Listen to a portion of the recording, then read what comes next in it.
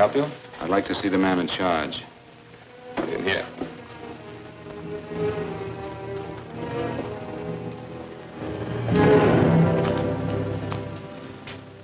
I want to report a murder. Sit down.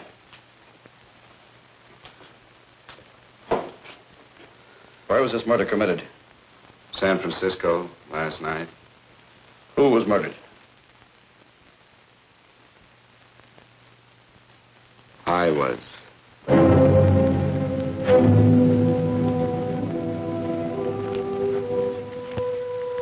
Well, do you want to hear me out or don't you, Captain? I don't have very much time. Your name Bigelow? Frank Bigelow? That's right. Answer the San Francisco APB. Send it direct to Inspector Bannon at Homicide. Tell him we found Frank Bigelow. Go ahead, Mr. Bigelow. Well, this involves some other people, Captain. A number of other people. You tell it any way you like. I live in a little town called Banning out on the desert. It's on the way to Palm Springs. I have a small business there. Paula? Yes, Mr. Bigelow. Give me a copy of Miss Hollis's 48 tax return, will you? Oh, you better get the 47, too. Yes, Mr. Bigelow. I don't think we took any depreciation on that new equipment last year. No, we didn't. I remember you said we could include it all this year. Sure we can. Hey, Frank. Yeah, well. Peterson says he wants a financial statement before he can give me my loan. Hello, Kitty. I will. Well, I'm leaving for San Francisco today, but I'll be back in about a week. I'll take care of it for you then. Sure is a scorcher, isn't it? Well, I've seen him worse. Well, have a nice time, Frank. Yeah, thanks, Will. Paula, why don't you come down to the place and let me give you another permanent? Makes your hair so much easier to manage in all this heat. I can't afford it right now. Maybe next month. Yeah, here it is. No, we didn't take it. Well, we can do it this year. You work it out any way you think best. Have a nice trip, Frank. Sure, Kitty. See you when I get back. Bon voyage.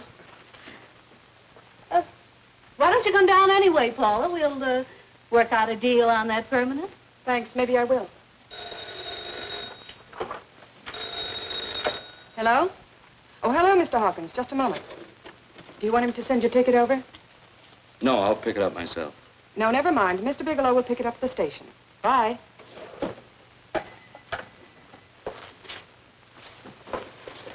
I want to go with you, Frank. Now, Paul, I'm just going on a little vacation. You know that? You want to go without me, don't you? Be gone just a week.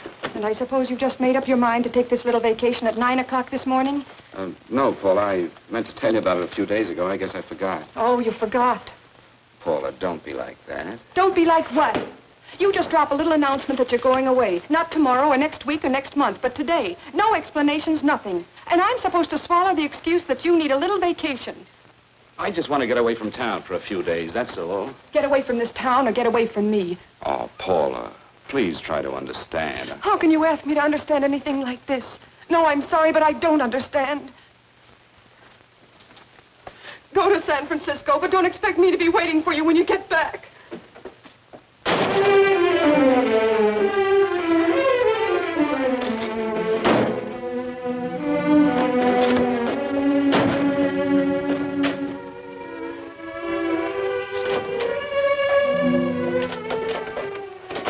Paula, please, Paula. Come on, turn around, look.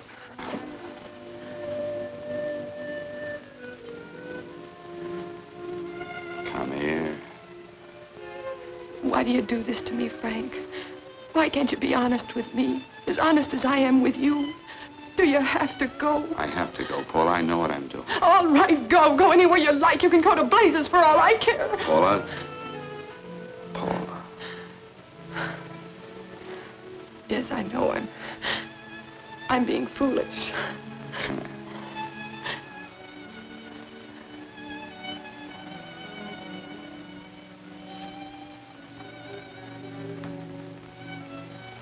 Come on, fix your face. We'll go down to Eddie's and have a drink. All right, why not?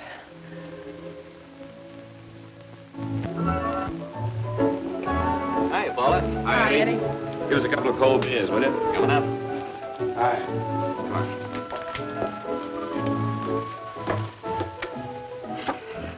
relief. This air conditioning feels good. I sure wish we had it in the office. It'd make working a pleasure. Well, if it stays this hot, don't bother going in the rest of the week. I win 2 races today. How many did you lose? And you would have to ask that. Kind of early for you two, ain't it? Too hot to work. That's what I like to hear.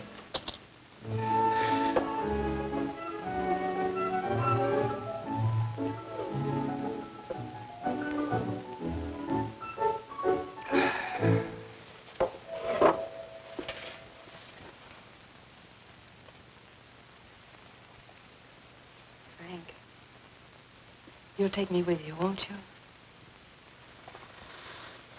You will, won't you?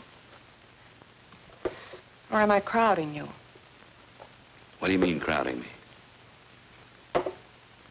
Maybe you do need this week away alone. Maybe we both do. I know what's going on inside of you, Frank. You're just like any other man, only a little more so. You have a feeling of being trapped, hemmed in, and you don't know whether or not you like it. Look, Paula, I'm going to be honest with you. I care too much for you not to be honest with you. I'm as much concerned for your happiness as I am for my own. I know you've had one bad experience, Frank. I know all about it. But you don't know what it can do to 2 people, Paula. And the woman always gets hurt more than the man. I don't want you to get hurt, darling. More than anything in the world, I don't want you to get hurt.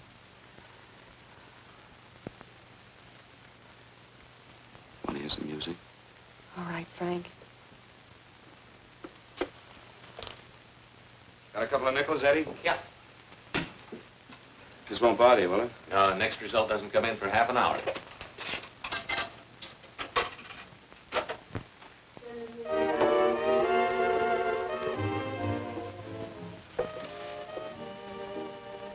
I thought that by now we'd be married. No, I'm not going to crowd you anymore, Frank. Go to San Francisco. I don't like it, but I'm convinced that you must go. I want you to be very sure, Frank. If it's right, and I believe it is, we'll have something really wonderful together. If it isn't, we should both know it as soon as possible. So you see, even if I could stop you, I wouldn't do it now.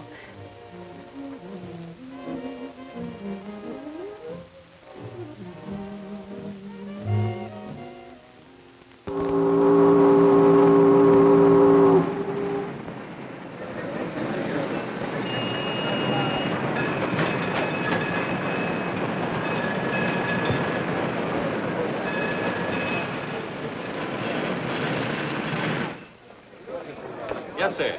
My name is Bigelow. I have a reservation. Yes, sir.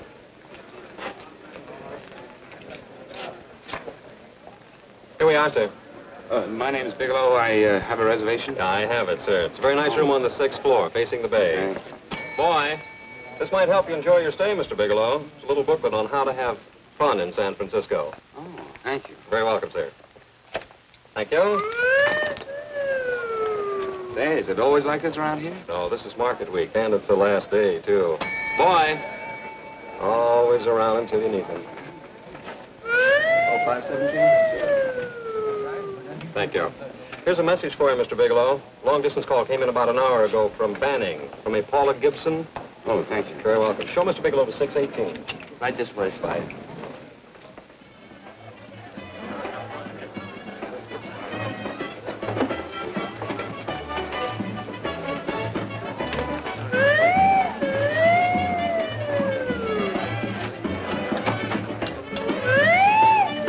This way, Mr. Bigelow.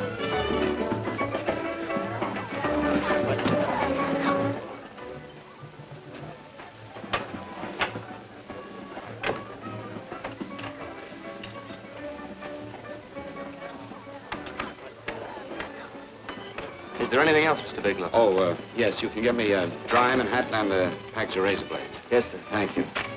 Oh, and you can leave that door open. Hello, operator. I want to speak to Miss Paula Gibson in Banning, California. Yeah, that's right. No, I'll wait. Hello? Hello, Paula. Oh, hello, Frank. How was the trip? Fine, just fine. Having a miserable time, I hope. Well, I don't know. I just got in. What was that? Market week. The place is crawling with traveling salesmen.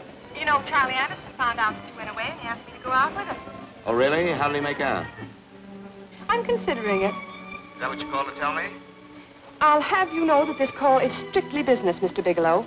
Did a Mr. Phillips phone you? Eugene Phillips of Los Angeles. No. He will. He phoned the office 3 times today. Said that he wanted to get in touch with you immediately. He said it's most urgent and imperative that he reach you at once. What did he want? I don't know. But he sounded deep, dark, and mysterious and quite agitated about something.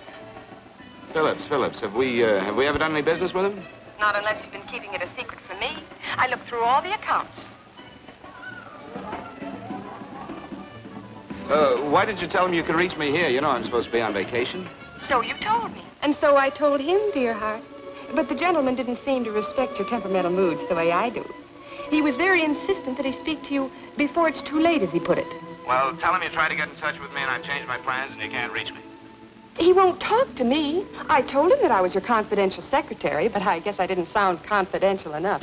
So I told him that he could reach you there this evening.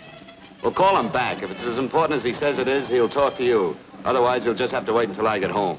My, aren't we adamant this evening? All right, shall do. And Frank. Yeah? I don't quite know how to say this. Say what?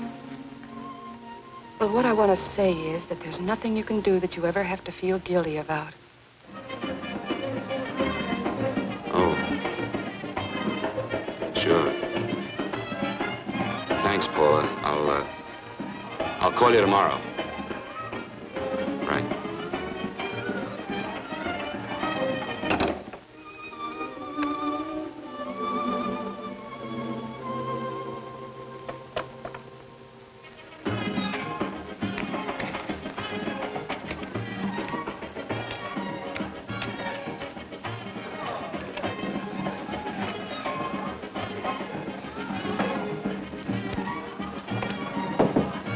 Oh, just put it there, please.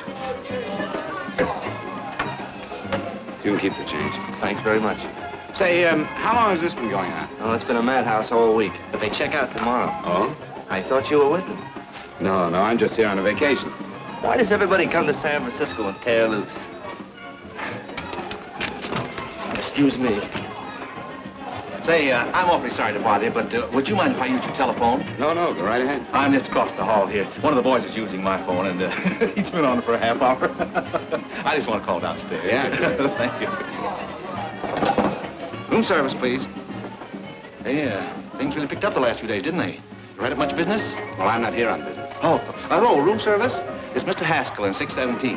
Yes, that's right. Would you send up 3 more bottles of bourbon and 2 scotch? Yes, that's right. Oh, and some more ice, too. Yeah? All right, thank you. You here all alone? Yes, I just got in town. Well, why don't you join us for a drink? Well, I don't want to barge in on your party. Oh, nonsense. It's not a party. Just a few of the boys entertaining some buyers. You know, the usual thing. A few drinks and some laughs. It's no party. Come on. Well, come on. All right. I know what it's like to be all alone in a strange city. I'm Sam Haskell. I'm Frank Bigelow. You think some of these guys never been away from home before?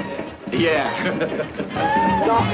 Hey, quiet down a minute. Hey, will you quiet down a second? I want you to meet Frank Bigelow. Hello. All right. This is Jane Carlisle. Hello. Bill Welch. How are you, Mr. Wells? Glad to know you, Bigelow. Jane's the prettiest buyer in San Francisco. Oh, hey, I resent that. You don't think I believe him, Elaine? Well, he spreads that from coast to coast. Oh, gee. But it's good for my morale anyway. I'm George Cantwell.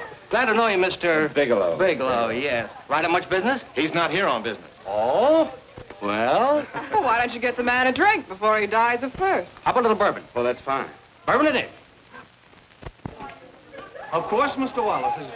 Yes, Mr. Wallace. But, Mr. Wallace, I'll need at least a week in Cleveland to visit all my accounts. I can't figure on being in Philadelphia until the 17th. Eddie, will you get off the phone? I want you to meet Frank Bigelow. How are you, That's his boss. He's been trying for an hour to get his expense account boosted. Yeah, the way this guy holds on to $1, you'd think they weren't printing them anymore. Yes, Mr. Wallace. I'm leaving here the first thing in the morning. Yes, sir. Oh, keep your hips loose, Harry, like this. Oh, yeah. How's he doing? Oh, there's nothing wrong with Harry's drummer. The 2 years at Arthur Murray's wouldn't cure. Hey, now, wait a minute. I was doing all right there. This is Sue and Harry Brandis. Hello, good to meet you. How are you? Where'd you find her, Sam? On a dance marathon? Bourbon. Really? Oh, thanks. Say, I'll bet you could do the rumba. Well, a little, but I'm kind of rusty. Anything would be an improvement after Harry. Oh, how do you like that? Well, here goes. Hey, you're good. Oh, my wife, she's a good dancer, isn't she, Bigelow? oh, yeah. Fellas, I thought you were going to show us a good times night. Is this doing the town? That's right. We practically bankrupt our stores to buy everything you've got. Then you keep us in this hotel room. I agree. This is my last night to howl before I go back to being a dutiful housewife. Well, it looks like we're stuck, boys. This is where we blow all our commissions in one night. And you're coming with us, Bigelow. Oh, no, thanks. You run along. I've got to get unpacked and have dinner. Oh, no, you're not going to get away from me. Now that I found a man who can dance, I'm going to hang on to him.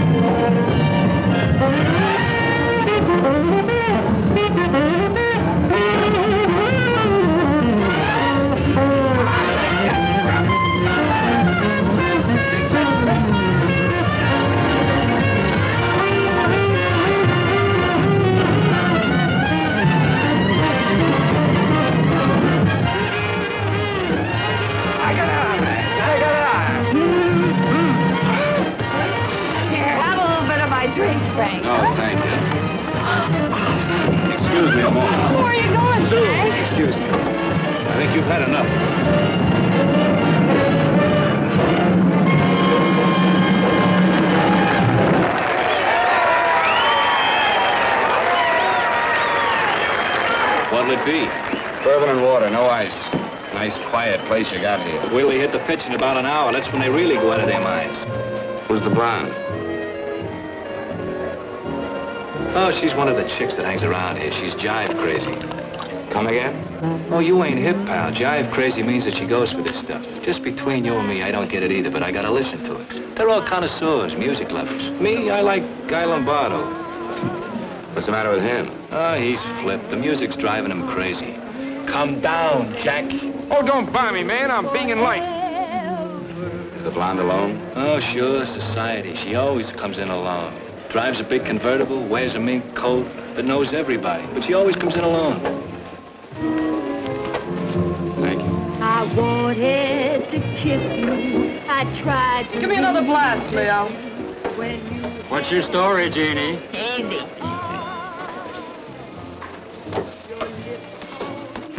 Hello. Easy. Dig the fisherman. Oh, that's really silk, isn't it? Can I buy you a drink? Sure thing. Give me a blast, Leo.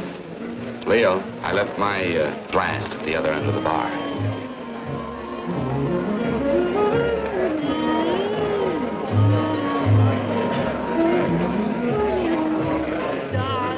My name is Jeannie.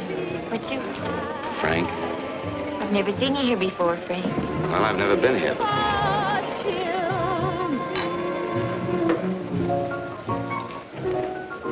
This isn't mine. Mine was bourbon. Well, sure it is. You saw me pour it.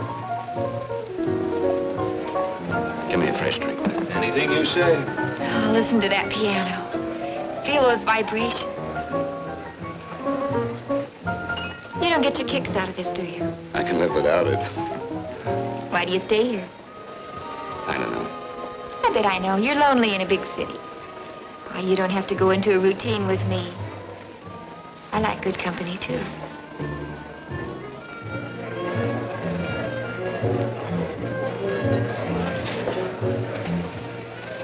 Say, there are some people there I want to avoid. Couldn't we get out of here? Let me think about it. Oh, come on. How about going somewhere else, then? Why don't you meet me later? Okay. Where?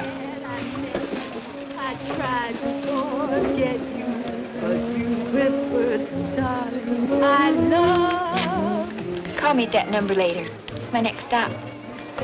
They've got a band there that'll really send you. See you, Jeannie. Easy.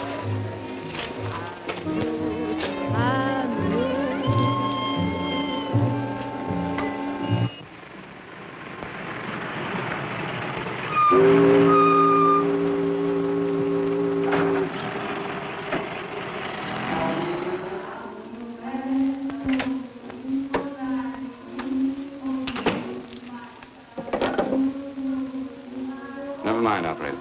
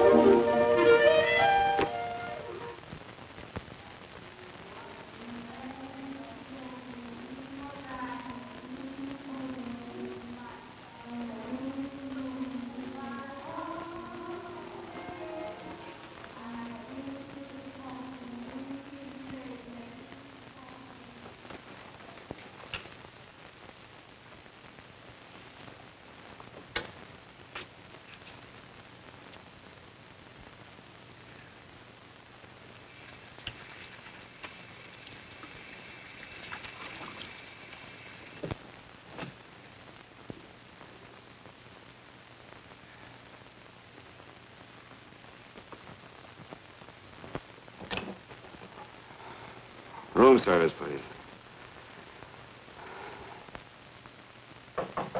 Come in.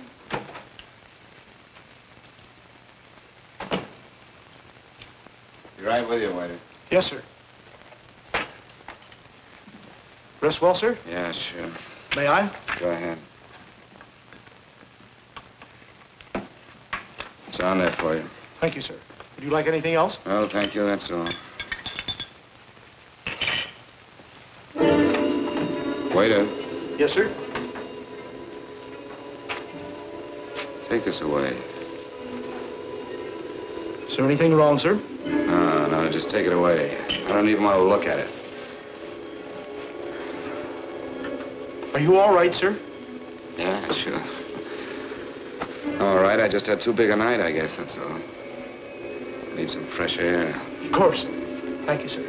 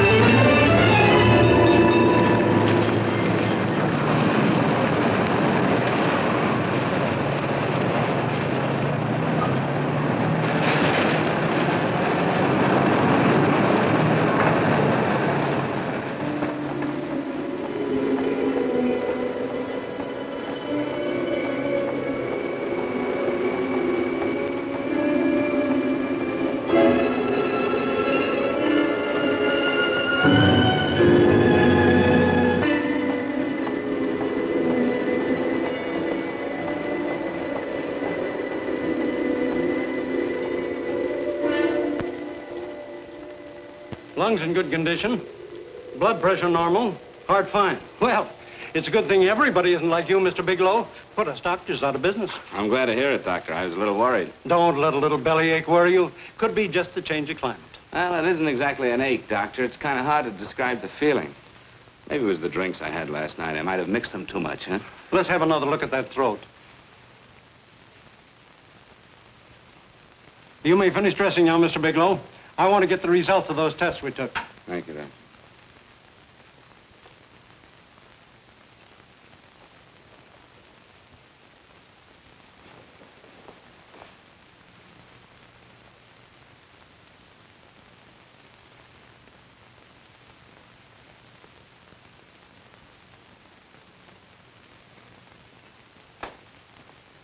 Mr. Bigelow, this is Dr. Schaefer. Hello, Doctor. How are you? Sit down, Mr. Bigelow. According to the information you gave Miss Wilson, you're not married, Mr. Bigelow. That's right. Do you have any relatives, family, anyone in San Francisco? No, no one. I don't know a soul in San Francisco. Where is your home? What is this, Doctor? Why all the questions? You're a very sick man, Mr. Bigelow. Sick? But you told me I was in good shape. Yes, I know. But my preliminary examination didn't reveal your true condition. You sound as if it's pretty serious, Doctor. It's extremely serious. I want you to understand that we wouldn't tell you something like this unless we were absolutely certain. Well, of course, of course. You must steel yourself for a shock, Mr. Bigelow. Well, go on, Doctor. What is it you're trying to tell me? Our tests reveal the presence in your body of a luminous toxic matter. What is that exactly? A poison that attacks the vital organs. Poison? We have no alternative but to tell you this. Your system has already absorbed sufficient toxin to prove fatal. I wish there was something that we could do. What do you mean, wish? You mean there's nothing? There is nothing anyone can do. This is one of the few poisons of its type for which there is no antidote. Well, this is fantastic. This is the most ridiculous thing. You don't have very long. What do you mean? A day, possibly a week, 2 weeks at the outside. It's hard to say exactly. Well, this is impossible. I don't believe it. You've made a mistake. That's it. It could be a mistake, couldn't it? You have made a mistake, haven't you? Answer me. Dr. Schaefer is an authority on toxicology. Been no mistake, Mr. Bigelow. Do you realize what you're saying? Well, you're telling me that I'm dead. Do you think you can explain my life away in just a few words? Why, I don't even know who you are. Why should I believe you? You must calm yourself, Mr. Bigelow.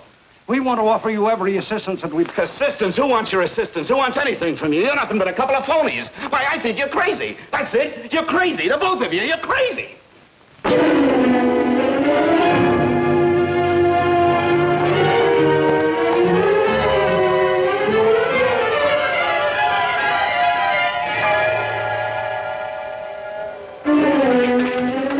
Where's the doctor? You just come in. Come on, tell me where... You have to go through the before you come Get out here. of Doctor, What's the trouble here? What's the matter with you? Doctor, I want you to examine me for luminous poison. Come right in here.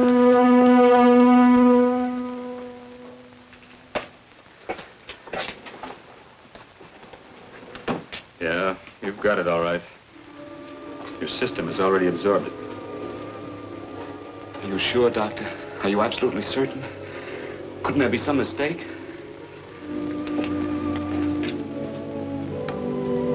There it is. Toxin is actually luminous in the dark. Now there's no doubt about it, Bigelow. I don't feel sick. My stomach is just a little bit upset. Maybe it's not as bad as you think, Doctor. That's characteristic.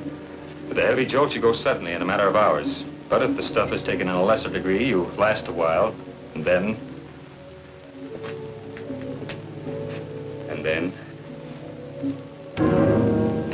Give it to me straight, Doctor. Well, a number of things are involved. The systemic condition of the individual, the amount consumed, exertion. Yes?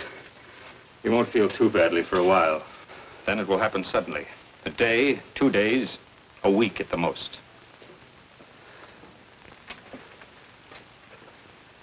A day? 2 days? There's nothing that can be done now. If it had been caught in time, your stomach could have been washed out. But you've had it in you for some time now. For at least 12 hours, haven't you, Bigelow? I don't know. You don't know? No. Don't you know how you got it? No. This is no accident. Somebody knew how to handle that stuff. That wax is tasteless, odorless. And the amount of alcohol in your body, you must have got it in liquor. I was drinking last night. Arrange for your admission to the hospital immediately. Of course, I'll have to notify the police. This is a case for homicide. Homicide? I don't think you fully understand, Bigelow. You've been murdered.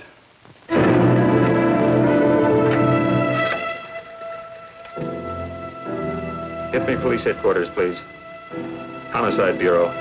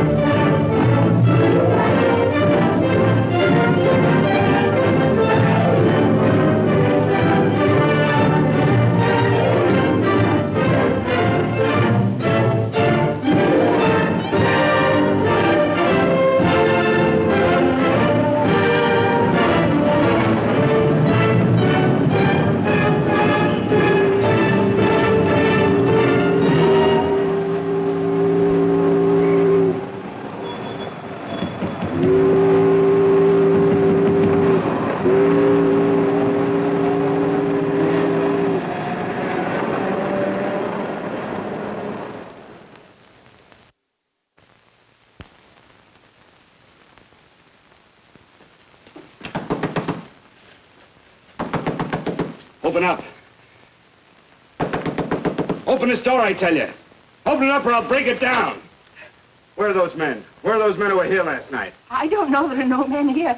Please go away. Don't lie to me. Where are they? Mister, this lady just checked in. Those men aren't here no longer. They checked out the hotel early this morning. Checked out? Please go away. I'm sorry. I'm terribly sorry.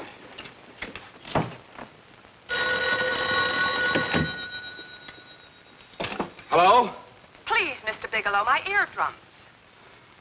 Oh, hello, Paula. Your enthusiasm overwhelms me. Why haven't you phoned me, or is there a quota on telephone calls up there? I'm sorry. I've been busy. I'll bet you have. Visiting the museums, no doubt. What's happening up there that's exciting or different? Nothing, not a thing. I'll bet you missed me, but you're too stubborn to admit it. Sure. You know, if you'd like me to come up, I can pack a toothbrush and leave right away. No. Well, you don't have to snap my head off. You could at least make a pretense of missing me. I'm sorry, Paula. Of course I miss you. Listen, Paula, Paula, it's just that I don't feel like talking now. I'll call you later. Don't strain yourself. You phone me sometime when you feel more like talking. Oh, by the way, I called that Mr. Phillips back. Phillips? Yes, you know, the man that tried to reach you. Well, I'm afraid you'll never know why it was so important that he speak to you. His office said he died yesterday. Frank, are you there? Did you hear me? Died? When? Yesterday. So you won't have to bother your little head about him anymore. You can just go ahead and have fun. Paula, what did he die from? Do you know? I suppose he died from whatever people usually die from. Well, didn't they tell you? Don't you know? What are you getting so excited about? You said you didn't even know the man. Listen, where's his office located? What difference does it make? You can't talk to him now. I told you the man's dead. Paula, will you stop talking so much and tell me where his office is? All right. It's the Phillips Importing and Exporting Company, Bradbury Building, Los Angeles. Bradbury Building, Los Angeles. That's right. Say, this is really a switch. Listen, if you want to reach me, I'll be in Los Angeles. Are you out of your mind? I'm sorry, Paula. I've got to hurry. Wait a minute. Where in Los Angeles? The Allison Hotel. Goodbye, Paula.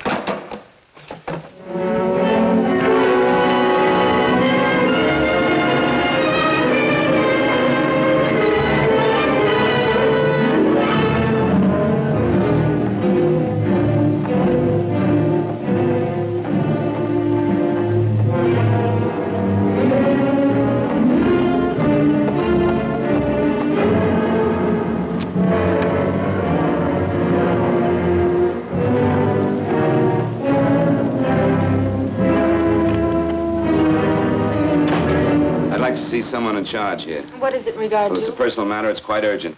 Perhaps Mr. Halliday can help you. Who's he? He's our controller. Your name, please? Bigelow. Mr. Bigelow to see you. Send him in. Go right in, please. That door.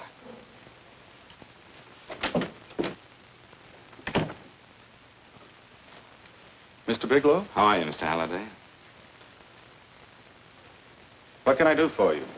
Well, Mr. Phillips phoned my office several times yesterday. I'd like to find out what it's all about. You know Mr. Phillips died yesterday? Yes, I know. Well, I don't understand. If he phoned you, didn't he tell you what it was about? Well, he didn't speak to me. I wasn't in my office at the time, and he wouldn't tell my secretary. Well, I'm afraid I can't be of much help, Mr. Bigelow. I've no idea why Mr. Phillips tried to reach you. I'm sorry you had to make the trip for nothing. How do you know I made a trip? I didn't say anything about making a trip. I merely said he phoned my office. My office could be here in Los Angeles. Miss Foster, Yes? didn't you mention something yesterday about Mr. Phillips speaking with Mr. Bigelow in San Francisco? I said that he had phoned Mr. Bigelow's office in Banning, but that Mr. Bigelow was staying at the St. Francis Hotel in San Francisco. I'm sorry you misunderstood me. Do you know why Mr. Phillips called? No, I don't. All right, thank you, Miss Foster. You can understand that we've been somewhat upset around here. Now, if you don't mind,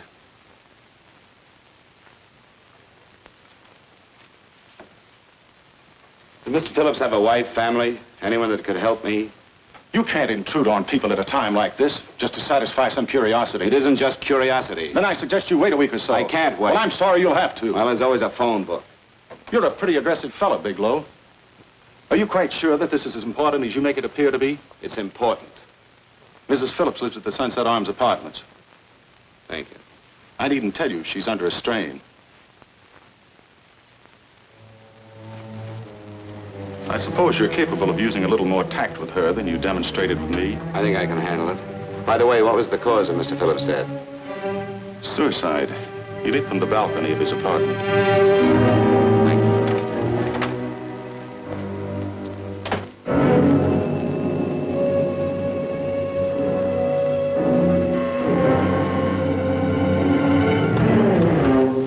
Come in, Mr. Bigelow.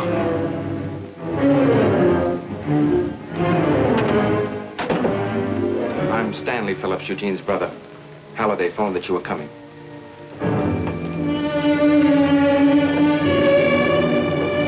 This is my sister-in-law, Mrs. Phillips. I'll try to make this as brief as possible, Mrs. Phillips. I'm afraid I can't be of any help to you, Mr. Bigelow. I haven't the slightest idea why my husband wanted to speak to you. I guess Halliday covered just about everything. Did your husband ever mention anything about me, Mrs. Phillips? Anything at all? No. I can't recall Eugene ever having mentioned your name.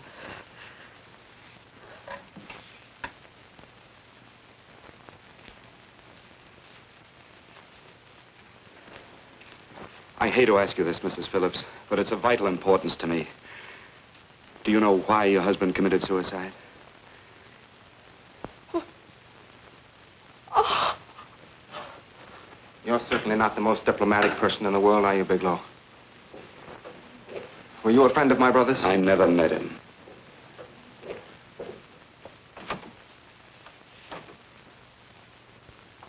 My brother was in a jam, a pretty bad jam. He was arrested 2 days ago. He sold some iridium to a dealer by the name of Majak. It's a very rare metal, very costly. Anyway, the iridium turned out to be stolen.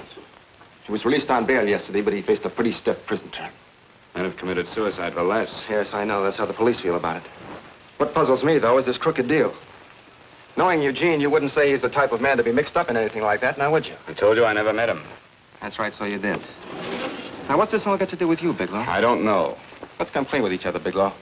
Surely you must have some idea why my brother was so desperate to contact you? I have no idea. That's odd. Then how could it be of such vital importance to you? You seem to know the answer to everything else. Maybe you know the answer to that one, too.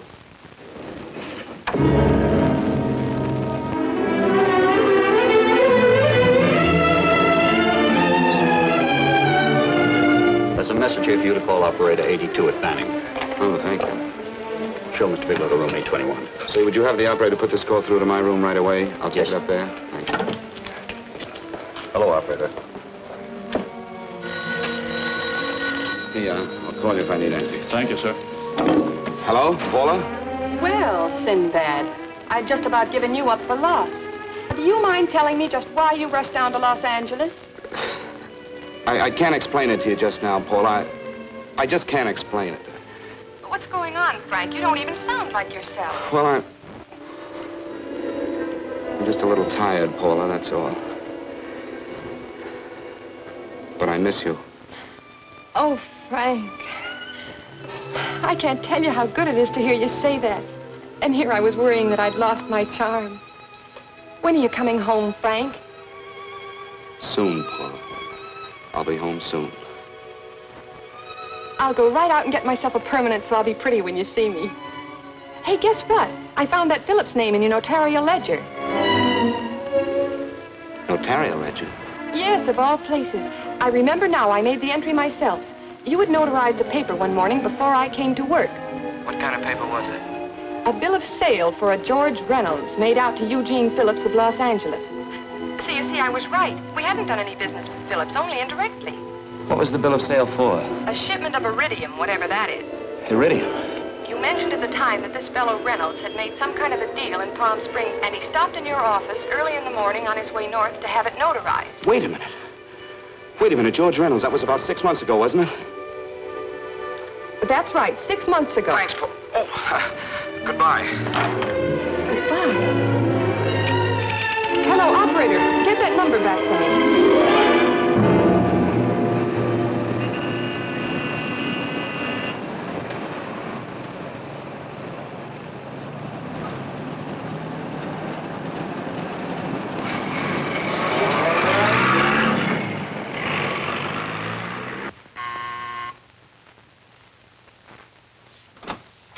I've got to talk to you, Mrs. Phillips.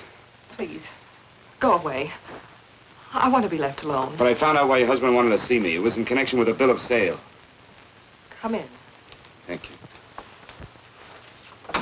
What do you know about a man named George Reynolds? George Reynolds? Yes. Why, that's the man my husband claimed sold him the iridium. And what did Reynolds claim? Reynolds disappeared. Yes? About 2 months ago, my husband grew suspicious that something was wrong. Since then, he tried in every way to locate Reynolds, but could find no trace of him. But I don't get it. Your husband could have proved he made a legitimate deal by showing the bill of sale he got from Reynolds. Then there was a bill of sale? Yes, of course there was. My husband swore there was, but at the time of his arrest, he couldn't find it. It was mysteriously missing. Well, then, if your husband could have shown proof, it would have been George Reynolds who would have faced the prison term.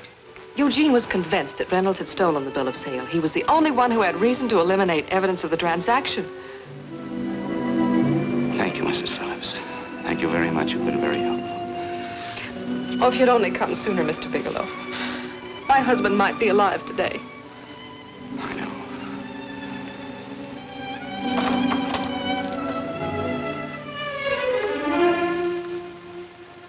The only thing that puzzles me, Miss Phillips, is that you haven't asked how I knew there was a bill of sale.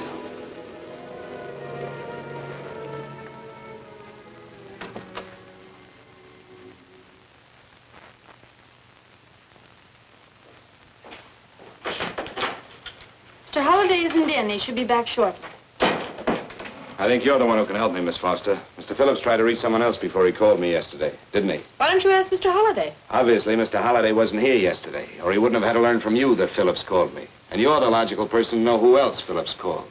I don't believe that's any of your business, Mr. Bigelow. Don't think you're revealing anything confidential, Miss Foster. I know that he tried to reach somebody else. Mrs. Phillips told me. You're bluffing, Mr. Bigelow. I don't know what you're after, but you're trying to trick me. Mrs. Phillips didn't tell you a thing. How do you know that? Mrs. Phillips knows nothing about it. She doesn't. Well, why wouldn't she? Wait a minute. I was talking about George Reynolds. Who did you think I meant? Just who is it that Mrs. Phillips doesn't know I about? told you before, that's none of your business. All right, young lady, I'm going to give it to you straight. Phillips was murdered. Murdered? I don't believe you. He told me because he needed me to clear him. Phillips was innocent. Innocent men don't have to jump out of windows. Murdered? Just who are you trying to protect, Miss Foster? Why are you so afraid to tell the truth? I'm not protecting anybody. I haven't any more to say. All right, young lady, listen to me. This thing is going to explode wide open. If you've got nothing to hide, you better start talking. Or maybe you are mixed up. No! Well, then, come on. Mr. Phillips called Marla Rakubian. He went to see her yesterday morning. Who's Marla Rakubian? She's a model. She and Mr. Phillips used to be quite friendly, but he hadn't been seeing her for quite some time. Come on. The last couple of months, he'd been trying to locate her and finally learned where she lived yesterday morning. When he returned from seeing her, he was terribly upset and excited. That's when he put in the calls for you. When he couldn't reach you, he went home. The last time I saw him alive. Give me Marla Rakubian's address. I don't think Mr. Phillips realized I was aware of his friendship with Marla Rakubian, and out of respect for him, I never intended to tell anybody. I had no idea that she had anything to do with the trouble he was in. I admire your discretion, Miss Foster. You know, you must be pretty friendly with Stanley, Miss Foster. He knew how desperately his brother tried to reach me yesterday, and he wasn't even here at the time. And now you seem to know all about what happened in Mrs. Phillips' apartment.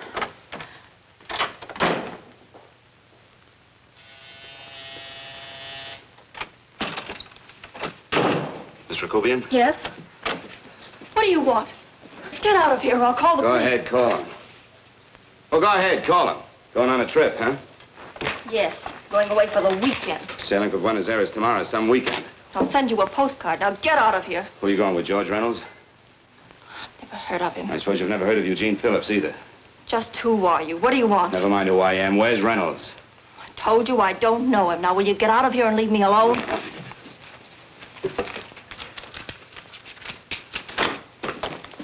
So you never heard of George Reynolds, huh? And don't try to tell me that this isn't him because I've seen him. If you think you can scare me, you're crazy. Look, I know that Phillips came here yesterday. And right after he left, he was pushed out of a 6-story window. Pushed? Phillips committed suicide. Your playmate Reynolds murdered Phillips. And then he went up to San Francisco to get me. Because I knew about a certain bill of sale. I don't know what you're talking about. You're in this right up to your pretty little neck. I'm not mixed up in anything. Get your hands up. Drop that picture on the couch. Turn around. Don't get any ideas because I'm not afraid to use this. Give me your wallet.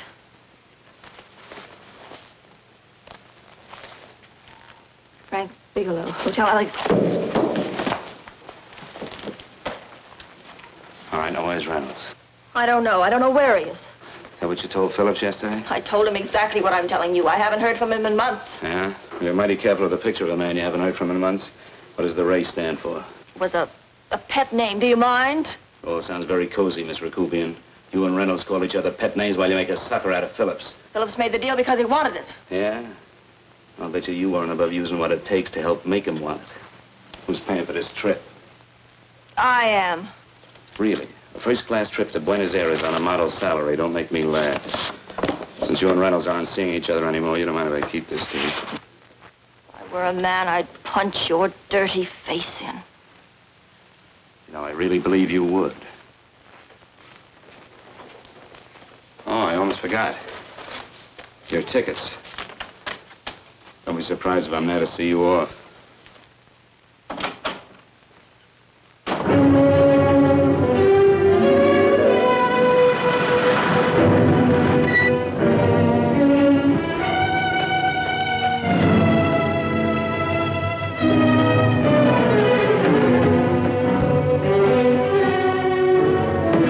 Angelo. Angelo! Oh, Angelo. Do you remember taking this picture of George Reynolds? I take so many pictures, I can't remember them all. This gentleman is a friend of his and would like his address. We have no card on him. I don't think we ought to do that. He's willing to pay $20 for it. That's the paper we used last year. Of course, you understand, we usually don't give out the information about our clients. I know, you're a couple of high-class fellas. Thank you. Revealing anything confidential is against the ethics of our establishment. That's right. Honesty is the best policy. Of course. But in your case, inasmuch as you're a personal friend of Mr. Reynolds... Thanks. I knew you'd come through. Got it? Here it is. We don't have his address. He must have called for the picture. But he couldn't have been a very good friend of yours, mister. Because his name is not George Reynolds. It isn't? Well, what is it? It's a... Huh? Oh. Yeah. It's Raymond Rakubian. Rakubian? What's so unusual about that? The picture's signed Ray, isn't it? Yeah. Yeah.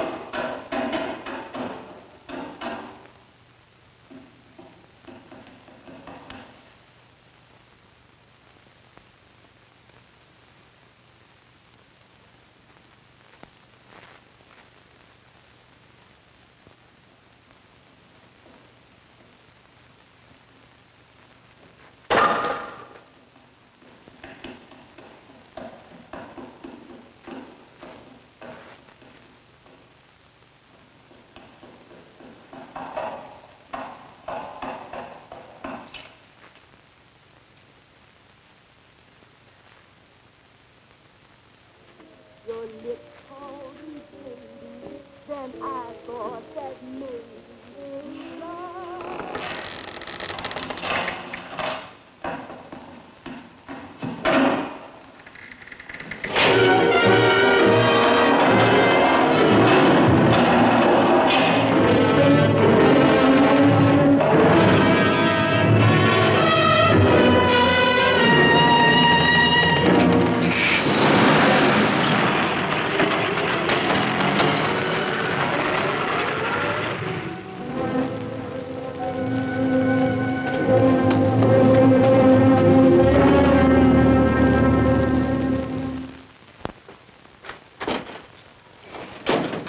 Bigelow, are you all right?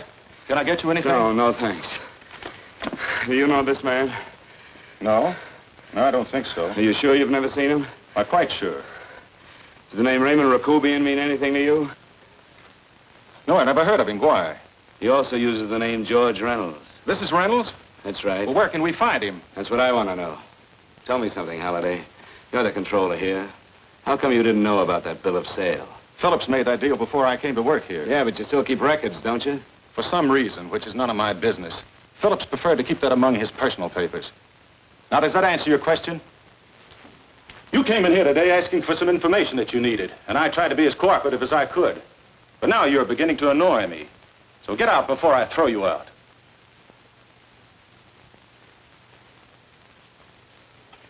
You know, you really frighten me.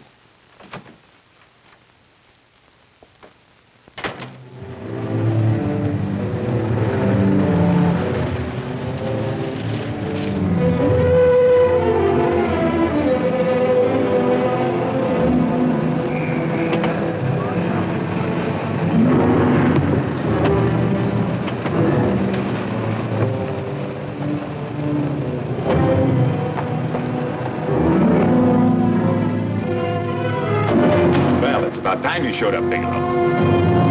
Go ahead, Dave.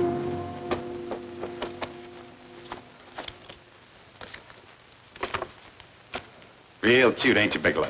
Just real cute. Paula didn't lose much time getting a hold of you guys, did she? Shut up. Let's go, Bigelow. Look at him. He can't take it. Soft in the back. You do that again and I'll kick your face. Lay off, Chester. Cut it out. Shut up! Who asked you? Better let him answer. The clerk might know he's in.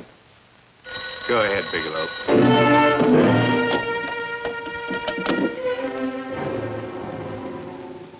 Hello? Frank. Frank, why did you hang up on me? I've been trying to get you for hours.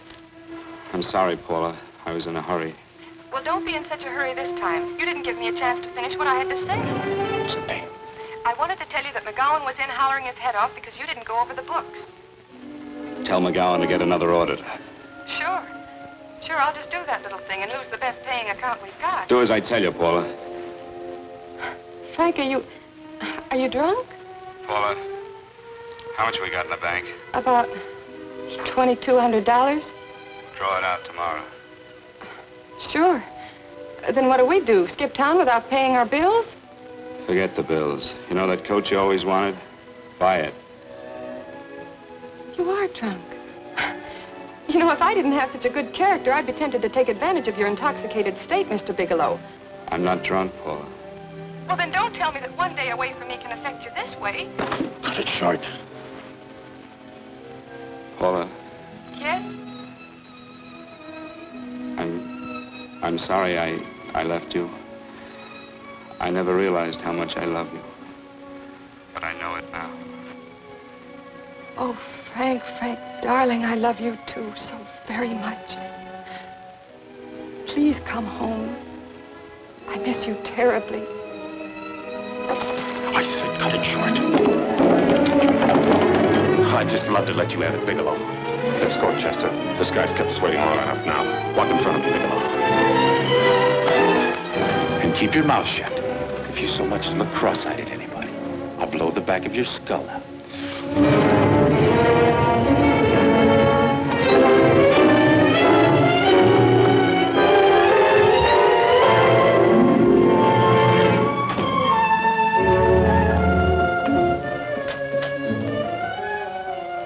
Bigelow's real cute. He wanted to get tough with Chester. He don't know Chester. Did you get the picture? Don't I always get what Mr. Majak sends me after? Majak? That's right. I'm the dealer who bought the iridium from Phillips. I get it. You have Rakubian unload stolen stuff on Phillips with the help of Marla here, and then you buy it back from him. Oh, you certainly made a sucker out of Phillips. What is it, Mr. Bigelow? Exactly what is on your mind? I'm looking for Raymond Rakubian. What? Well, now, Marla here has told you everything else. I'm sure she must have told you that, too. You don't expect me to believe this conversation. So, what is on your mind? I mean, underneath. You forced your way into my affairs, and now I want to know why. I just told you. I'm looking for Raymond Rakubian. Don't get cute. I'm just itching to work you over. Soft in the belly. Can't take it. See what I tell you?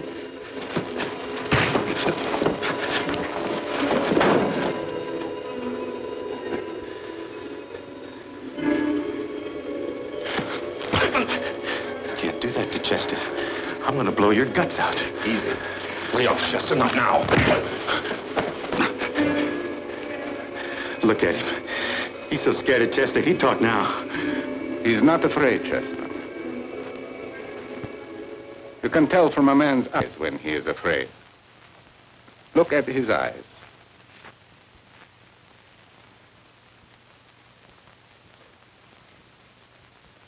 Oh!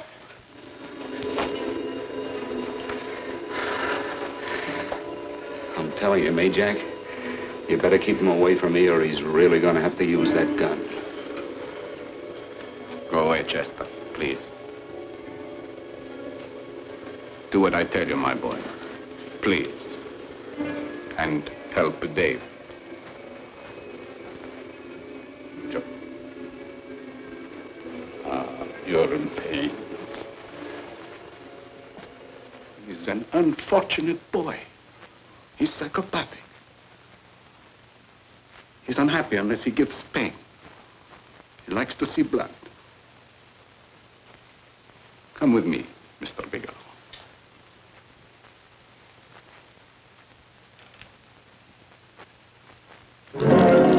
Raymond Rakubian was my nephew. He could not possibly have tried to kill you. He's been dead 5 months.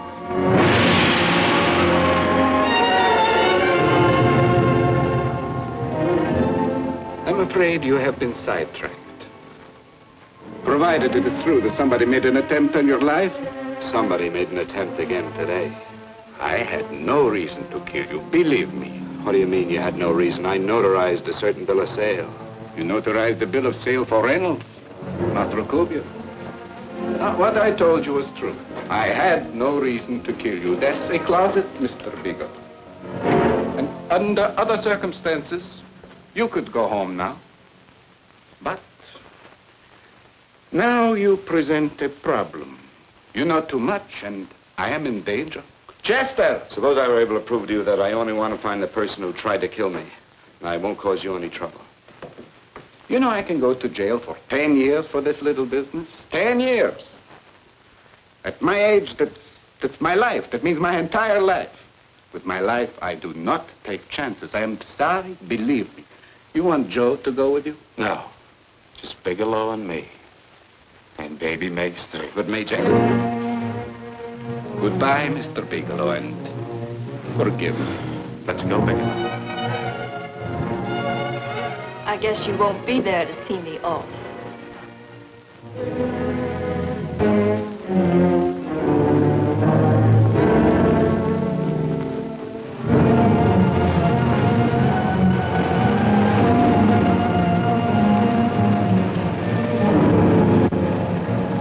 You tried to make a boob out of me in front of Majak. You shouldn't have done that, Bigelow. I don't like that. I'm going to enjoy this, Bigelow. I've done jobs like this before. I knocked off guys I could like. But I don't like you, Bigelow. I never liked that puss of yours from the minute I seen it. Yeah. I'm going to enjoy this.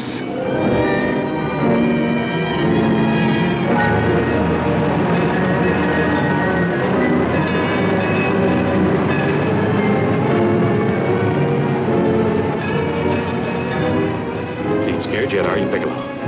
But you'll be scared. Good scared. I think I'll give it to you in the belly. You don't like it in the belly?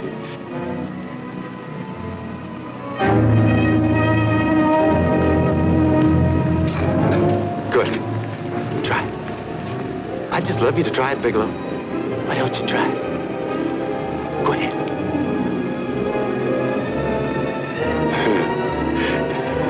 Didn't have the nerve, did you, Bigelow? I think I'll give it to you right in the belly.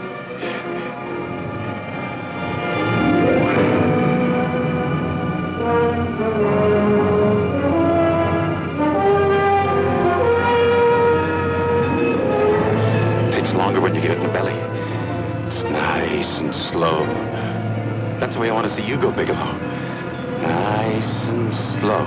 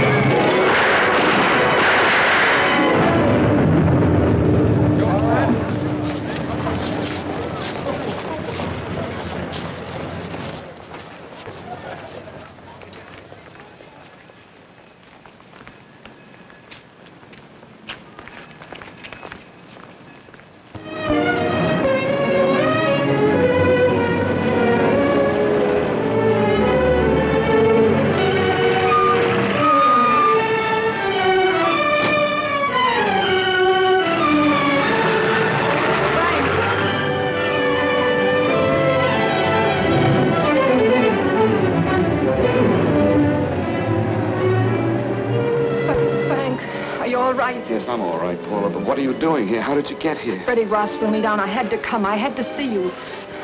You shouldn't have come, Paula. You shouldn't have. What is it, Frank? You're in some kind of trouble. I know it. Look at you. You're a sight. Your clothes look as if you've slept in them. Are you ill? You are. You're feverish. I'm all right, Paula, and I'm not in any trouble, believe me. You're lying, Frank. Right after I spoke to you, I got a phone call from the San Francisco police. They asked if I knew where you were. You didn't tell them anything, did you? Of course not. It was the homicide detective that called. What is it, Frank? If you're in any kind of trouble, you certainly can trust me. Look, I'm not in any trouble with the police, Paula, believe me. But you can't stay here. You've got to go back to Banning right away. No, I won't go, Frank. I won't. I'm staying here with you. Paula, it's better that you go back, believe me. Why? What's this all about? What have you got to do with this Phillips and Reynolds? Phillips was murdered. What could that possibly have to do with you? All you did was notarize a paper. You've notarized hundreds of papers. I know. All I did was notarize one little paper out of hundreds. Frank, you frighten me. You don't even act like yourself. I know that you're in trouble, that something is wrong, that you're in serious trouble. You frighten me, Frank. Oh, don't be frightened, Paula. Don't ever be frightened of anything again. Will you promise me that? I love you so much, darling. More than you seem able to understand. Oh. I never really knew happiness until I loved you. Sometimes when I used to be afraid that you weren't sure how you felt, I tried to hold back, but I couldn't. Losing you would have meant losing everything. There would have been nothing left. Don't, Paula, don't. Now I'm afraid again. Somehow I feel that I'm going to lose you, but there's nothing I can do about it. I feel so helpless. You're leaving me out of something. Tell me, Frank, what is it? Give me a chance to fight back. Just give me a chance, please. You do love me, don't you? Oh, yes, Paula, I love you. I never was more certain of anything in my life. I wasn't sure before. I was a little blind, I guess, but believe me, I'm sure now. Can you understand that, Paula? I understand. A man can be like that, Paula. Something has to happen. It can be a big thing or a little thing, but it can make him realize how much someone means to him, how much he really loves her. Oh, and I love you, Paula. More than I ever thought it possible to love anyone in the world, I love you. Then why won't you tell me about this trouble you're in? Why won't you try to let me help you? You can't help me, Paula. You don't want my help. Oh, Paula, there's nothing you can do. Will you believe me? So will you please go home, please? No, Frank. I won't go. I know you're in trouble. I can't leave you like this. All right, Paula, look, wait for me in the lobby of the hotel, and I'll be back for you soon, I promise. You promise? You're yes, sure? Paula, I promise. Is that a new outfit? Yes. Oh, that's beautiful.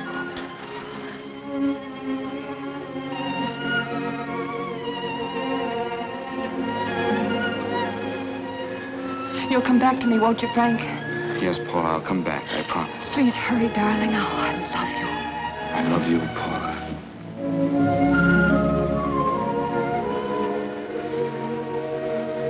Goodbye, Paula.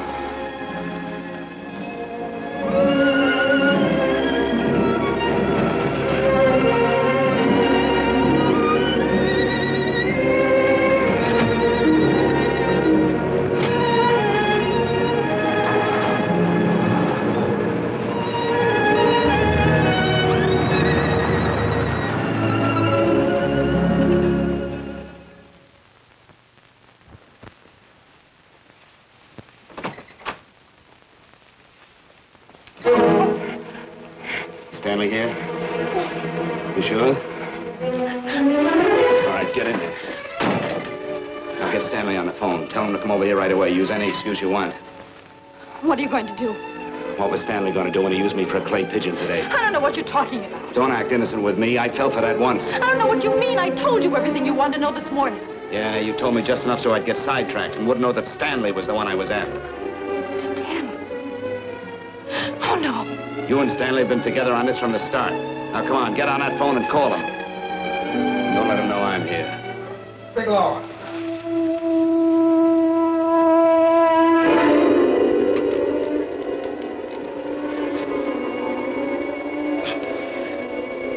You've been sidetracked, all right. But it was the poor bereaved little widow who did it. We're supposed to have found this letter this afternoon. It's in my brother's desk at the office. It's postmarked 2 years ago. It isn't exactly the kind of a letter that a married woman gets from a casual friend. I'm sure my brother wasn't aware that they were so well acquainted when he hired Halliday. What's the matter with him? all right since dinner. Where did he have dinner? At Mrs. Phillips' apartment. Halliday was there, too, and Stanley confronted them with that letter. Did you have anything to drink? Yes, why? How long ago? Half an hour ago, just before I came here. Miss Foster, get on the phone, call the emergency hospital. Have them get an ambulance over here right away. What? Tell them to prepare a stomach wash for luminous poisoning. Luminous poisoning? Go on, do what I tell you. You may still have a chance to save his life. Go on!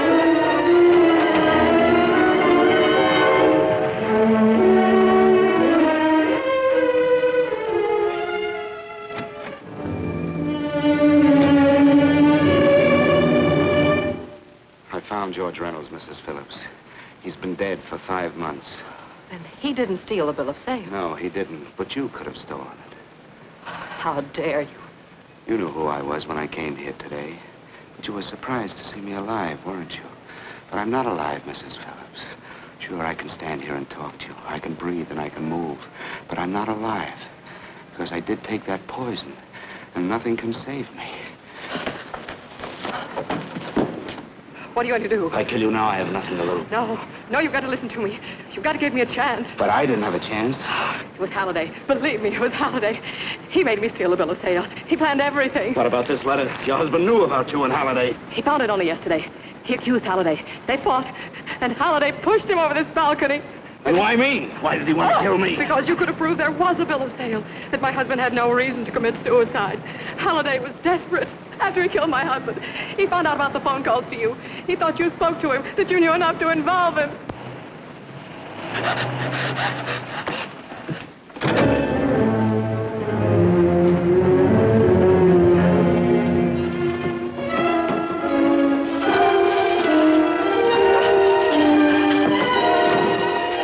Where's Halliday? Where is he? He's in the office. This time you don't warn him.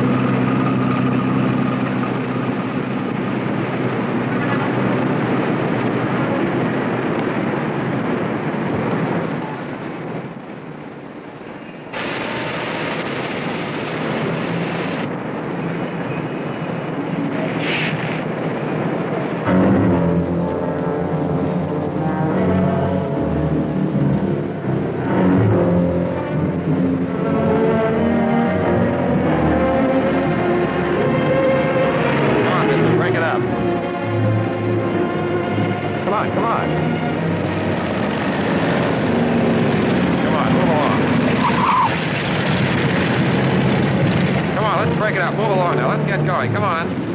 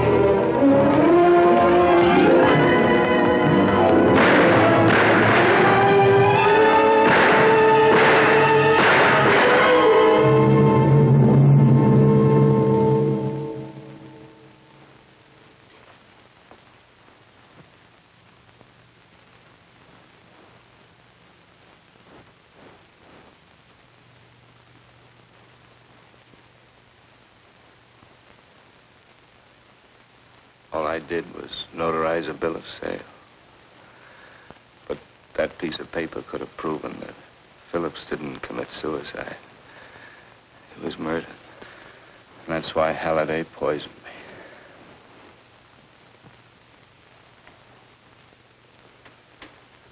me. Would you?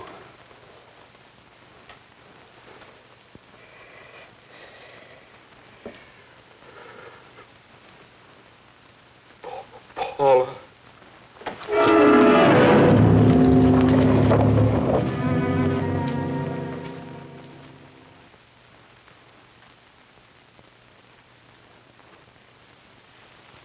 Call the morgue.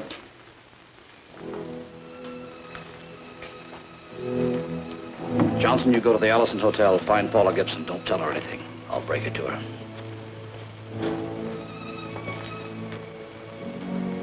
How shall I make out the report on him, Captain? Better make it dead on arrival.